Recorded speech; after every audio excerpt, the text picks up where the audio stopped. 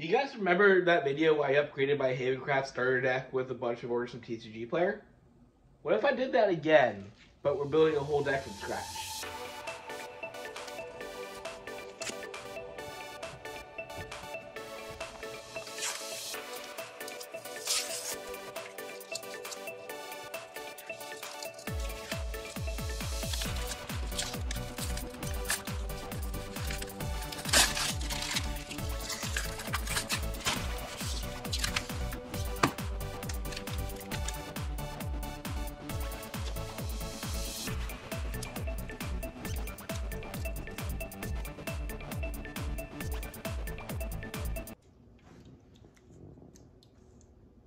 Bit of a disclaimer before we get started. I was able to pick up a couple of pretty significant buffs to the deck once I went to locals, so that'll change my original build a little bit from the $20 I spent online. However, real quick day one recap of the event. Round one, ended up losing the Swordcraft. TLDR, I have a little bit of an issue dealing with those early game rush decks, so you can only do so much to them. Game two, Abyss, got there. Had the tempo going just right. I was able to basically win the game with some control and a little bit of burn. Then round three was a mirror match with another Spellchain deck. Very much more tradition tug of war. Interesting to see the deck played different ways. However, I did make one slight mistake towards the end where I killed something with a quick play spell that I could have killed with like 3 other options in my hand. They went for the ROTK and turn after that. If I had that quick play, I could have got rid of one of the threats and been able to survive with a little bit more life than be able to tempo it around and swing the game in my favor. So there was a chance that I could have gone 2-1. Mistakes will be made when you learn your deck. But let's go ahead and see what I'm actually running now. I suppose it might be more accurate to say that I just kind of added more cards onto the original deck. Because as you may remember, in Shadowverse, you could have between 40 and 50 cards in a deck. And this definitely leads more towards the latter. I think we're looking at about 46 right now at the time of recording. So I am, of course, using the Dimension Shift version of Spellchain, which this card is a 12-drop, but it basically costs 7 if you pay the condition. And when you do that, you get to take another turn. That's right, baby, we were talking Time Walk. I'm only running 2 copies in here because while it is the win condition, this deck does have quite a bit of searchability, and like I said, 46 cards, we are clogging a lot already, so 2 seems like it's going to be pretty easy to hit. Just might not hit it 3 times a game like you're supposed to or whatever. Because of course the Spellchain deck, we do want to drop a lot of spells. I am maxing out on Sorcery Catch, which is a quick play card that says you check your top 4, reveal a spell at the hand, then you can reveal another spell, put it in the graveyard, and the other 2 go to the bottom of the deck. So effectively it's going to let you stack 2 at bottom, which is whatever. The more important part is that this now nets you about 3 different spells, 1 being played, 1 that's going to drop zone, and another getting out of your hand. So it's a great way to ramp up your spell chain. The vast majority of our spells are basically going to be destruction kind of cards, ways that you're able to deal damage to something or outright destroy it in order to tempo and just get to your win condition a little easier.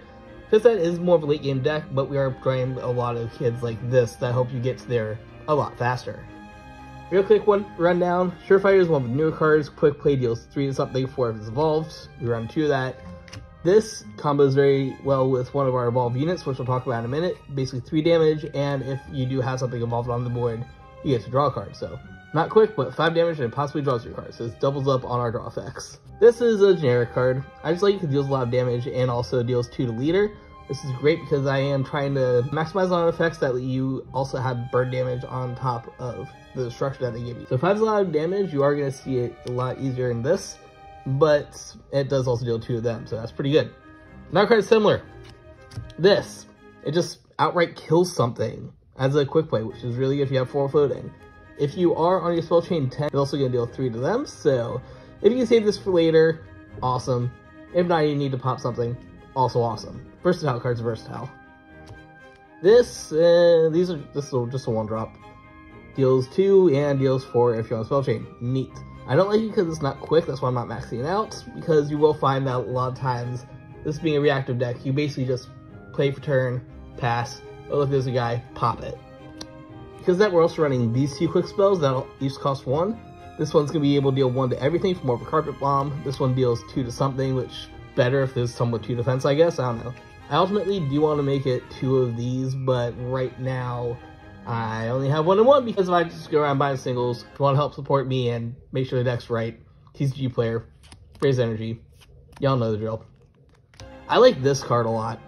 It's 3 damage to a follower or 3 damage to them. Very versatile. Like I said, you can burn their face off with nothing to do, and if there is a Kai, you can kill it. So, very good. We maxed it out.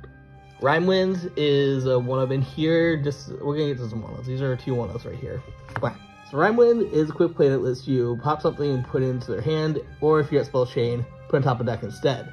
This is great because it slows them down, and your base ability to put it back in their hands, not only gonna get around things that prevent destruction, since you're just bouncing it, but like it does slow them down 1 turn by resetting their cost, since haste does not exist unless you have a haste ability. And even better, if you get to that Spellchain, puts on top of their deck, so not only that, but you're also slowing them down to turn on the draw. This is just good. I need to get another copy of it. It lets you kill anything. Not just followers. You can also pop amulets with it, which is great against certain matchups, like against Havencrafter. I guess Dragoncraft does have its own variety of things that stay on the field now, so this is a very good card. I would like to run a second if I could, but I think like one's probably enough because it's situational for its ability to pop what you want to pop, while the rest of your deck just takes care of creatures. Then this is a Final Destruction spell. I'm looping it in here because it also deals with the draw that we'll talk about in a second. It gives you the ability to choose 2 abilities or a Spellchain intending all 3. You either get to deal something 3 damage, cool. You could summon at this dude, which is a 2/3 with ward, which is great because it gives you ward and the deck that doesn't really have too much defense otherwise. Or you can draw a card. So really good. I love the versatility of it. It being 4-drop is a little slow because you want most of your stuff to start popping on turn 2 or 3, but like I said, you are playing a reactive deck. This unfortunately is not quick, so basically it can be your turn for the turn, but hey, you're paying 4 to do 2 to 3 things, so really good. I do like maxing it out. I just mentioned that's one of the tokens in the deck. This is the other. It's Magical Pawn. I think next set we're going to start getting the anime decks, and one is the Magical Chessboard, I guess it's called. So I might build that in the future. It looks kind of fun. You make this with this thing. It just, so 1-drop makes that. That can be your turn 1 if you don't have anything to do. Just, oh, here you go. Here's a guy. Next turn can swing for 2, I guess. It's kind of good. Kind of filler, but very nice to help you generate board because you're not writing too many creatures in this deck. And finally, before we do talk about those followers, I just want to mention 2 more cards of our draw engine, and that is 2 Alter Fate, 1 Fate Sand, mainly 1 because I only have the 1 promo from the demo thing and I never bothered to pick up another one, but 3-drop that lets you draw 2 cards and potentially recover a play point. Therefore, if you are at your Spellchain, this becomes a 2-drop to draw 2 cards. Not bad. It just, I'll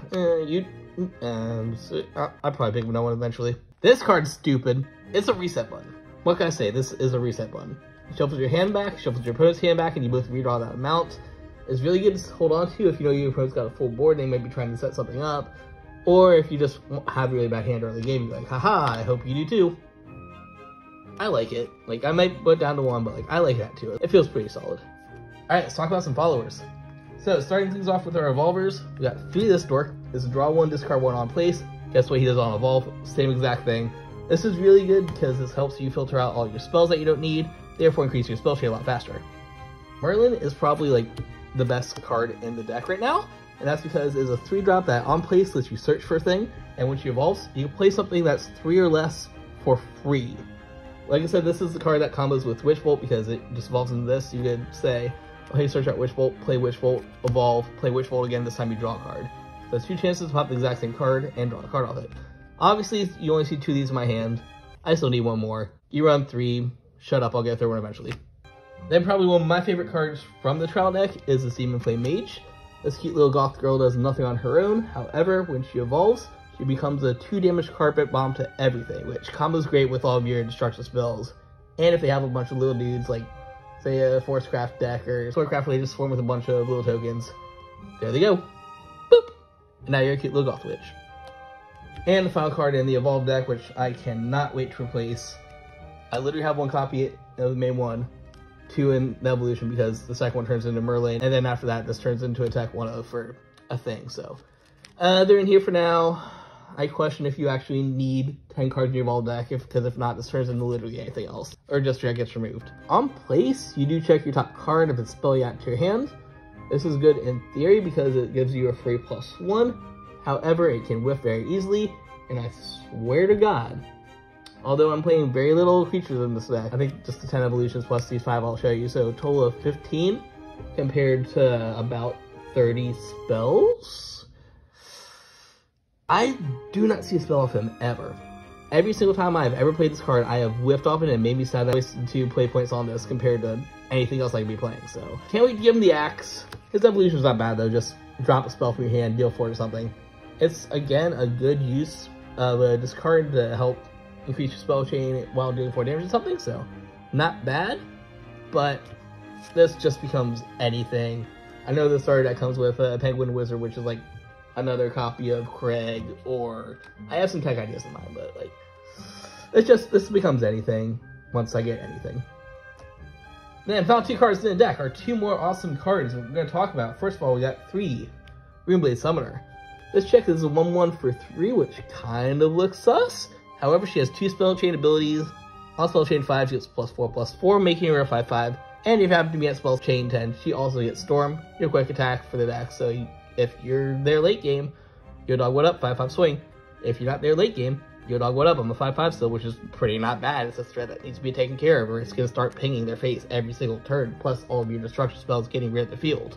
And last but not least, this is one of the win conditions for the deck, which is why I'm not sure why I only ordered 2 of him. You have this boy, the 9-cost 7/7 Flame Destroyer. He was a rush. That is your quick attack that can only attack followers, unfortunately, but whatever. It's like common looking card. It's cool, silver. But the most important part is his 9-cost does not matter. You're looking at spell chain abilities. Spell chain 5, it costs 3 less, therefore being a 6-drop. Spell chain 10, it costs 6 less, therefore being a 3-drop. And spell chain 15, which is like your highest spell chain of anything in the deck, is literally free. So if you do get to 15, it's a free 7/7 swinger. The cool thing to do with these, of course, is if you do happen to be at your 15 and you can make them free, drop, activate your Time Walk. You don't want to play these first because this is going to banish a bunch of spells, which make them cost more. And then all of a sudden you have 14 damage on board. Start your next turn, swing 14.